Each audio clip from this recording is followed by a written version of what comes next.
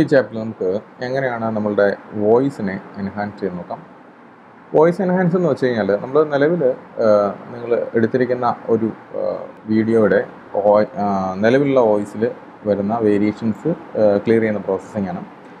ഇവിടെ നമുക്ക് ജസ്റ്റ് ഈ കാണുന്ന വീഡിയോ ഒന്ന് പ്ലേ ചെയ്യാം. നിങ്ങൾ ശ്രദ്ധിച്ചു കഴിഞ്ഞാൽ നമുക്ക് മെയിനായിട്ട് ഇവിടെ ഫീൽ ചെയ്യുന്നത് നോയ്സ്, ബാക്ക്ഗ്രൗണ്ട് നോയ്സ് വളരെയധികം ഈ ക്ലിപ്പിനുണ്ട്. അപ്പം അതേപോലെ തന്നെ ചില രീതിയിലുള്ള വൈബ്രേഷൻസ് ഉണ്ട്. അപ്പോൾ ഇങ്ങനെയുള്ള കണ്ടൻസുകൾ നമുക്ക് വളരെ പെർഫെക്റ്റ് ആയിട്ട് തന്നെ നമുക്കത് ക്ലിയർ ചെയ്യാൻ സാധിക്കും. അപ്പോൾ ഇതിനായിട്ട് നമ്മൾ ചെയ്യുന്നത് ഫസ്റ്റ് നമ്മൾ ചെയ്യുന്നത് നിങ്ങൾ ഈ കാണുന്ന നിലവിലുള്ള ക്ലിപ്പ് സെലക്ഷൻ ചെയ്തതിന് ശേഷം നിങ്ങൾ കമാൻഡ് 4 യൂസ് ചെയ്യാം. കമാൻഡ് 4 യൂസ് ചെയ്ത് കഴിഞ്ഞാൽ നമുക്ക് ഇൻസ്പെക്ടർ വിൻഡോയിൽ നമുക്ക് ഈ ഓഡിയോ ടാബിൽ ക്ലിക്ക് ചെയ്യാം. അപ്പോൾ ഇങ്ങനെ വന്നതിന് ശേഷം നമ്മൾ ശ്രദ്ധിച്ചു കഴിഞ്ഞാൽ നമുക്ക് കാണാവുന്ന ഒരു ഓപ്ഷൻ എന്ന് പറയുന്നത് ഇവിടെ നോട്ട് അനലൈസ്ഡ് എന്ന് പറഞ്ഞ ഓപ്ഷൻ കാണാം.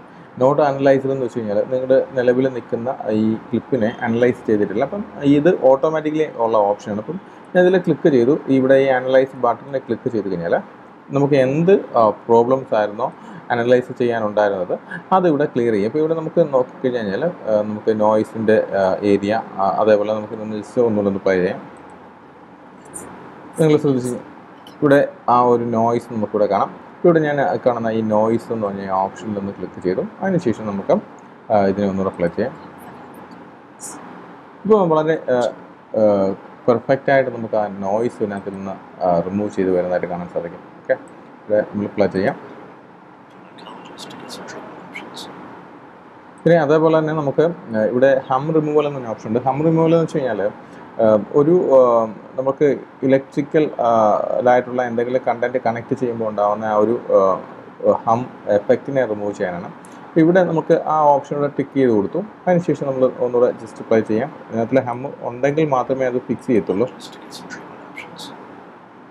ഇവിടെ നമുക്കത് ഫിക്സ് ചെയ്യാം. അതേപോലെ തന്നെ ലൗഡ്നെസ്, അതായത് നിങ്ങളുടെ വോയിസിൽ കൂടുതലായിട്ടുള്ള വോയിസ് വന്നു കഴിഞ്ഞാൽ അതിനെ നമുക്ക് ഫിക്സ് ചെയ്യാനുള്ള ഓപ്ഷന് ഇവിടെ നമുക്കത് ഓണാക്കി കൊടുത്തു കഴിഞ്ഞാൽ അപ്പോൾ നമുക്ക് ഇത് ആവശ്യമില്ല എങ്കിൽ ഇത് ഓഫ് ചെയ്യാം. നമുക്ക് ആവശ്യമില്ലാത്ത എഫക്റ്റുകൾ കൊടുക്കേണ്ട ആവശ്യമില്ല. ഇനി അതേപോലെ തന്നെ നമ്മൾ ഇങ്ങനെ നമുക്ക് നിങ്ങളുടെ ഈ കാണുന്ന വോയിസിനെ നമുക്ക് അല്ലെങ്കിൽ നിങ്ങൾ എന്തെങ്കിലും പ്രോബ്ലംസ് ഉണ്ടെങ്കിൽ അത് ഫിക്സ് ചെയ്യാൻ സാധിക്കും. ഇനി അതേപോലെ തന്നെ നമുക്കിവിടെ അടുത്തൊരു ഓപ്ഷൻ എന്ന് പറഞ്ഞു കഴിഞ്ഞാൽ ഇവിടെ ഇക്വലൈസേഷൻ എന്ന് പറഞ്ഞ ഓപ്ഷൻ കാണാം.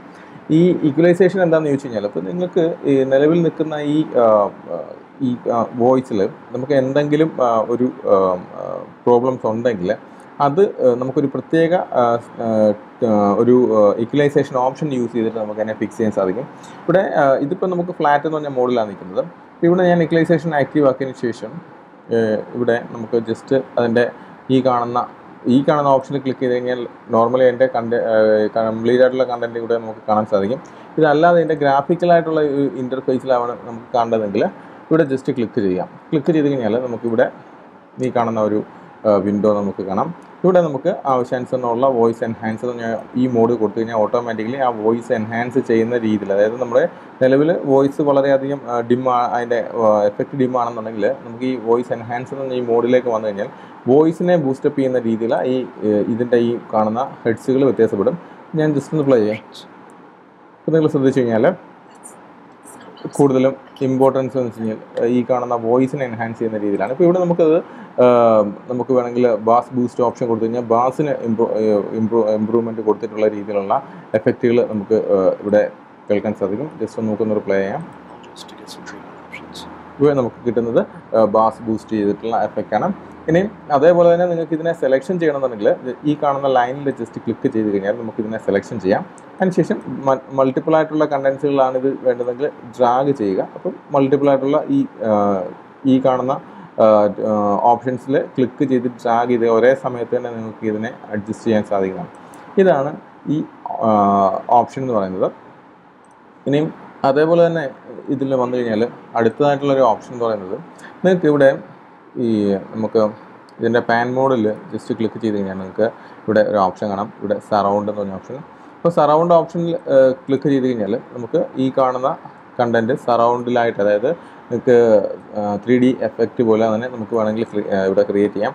അതേപോലെ ഈ കാണുന്ന സെൻറ്ററിൽ കാണുന്ന ഈ പോയിൻറ്റിനെ ഡ്രാഗ് ചെയ്യാം. ഇങ്ങനെ ഡ്രാഗ് ചെയ്ത് കഴിഞ്ഞ് കഴിഞ്ഞാൽ ഈ കാണുന്ന വോയിസ് അതിനനുസരിച്ചിട്ട് ഇവിടെ പ്ലേ ചെയ്യുന്നതാണ്. നമ്മളത് ഓരോ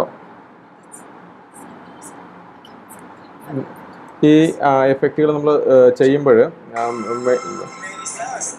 മെയിനായിട്ട് നമ്മൾ ചെയ്യേണ്ടത് ഇവിടെ നമ്മൾ ഉപയോഗിക്കുന്ന ഒരു ഹെഡ്സെറ്റോ അല്ലെങ്കിൽ നിങ്ങൾ ഒരു 3D ഹോം സ്റ്റീരിയോ സിസ്റ്റമോ യൂസ് ചെയ്ത് കഴിഞ്ഞാൽ ഇതിൻ്റെ പെർഫെക്റ്റ് ആയിട്ടുള്ള ഒരു എഫക്റ്റ് നമുക്ക് ചെയ്യാൻ സാധിക്കും. ഓക്കെ, അപ്പം ഇങ്ങനെയാണ് നിങ്ങൾക്ക് നിങ്ങളുടെ ഒരു വോയിസിനെ എൻഹാൻസ് ചെയ്യാനുള്ള ഓപ്ഷന് ഈ കാണുന്ന FCP നമ്മൾ യൂസ് ചെയ്യുന്നത്. ഓക്കെ.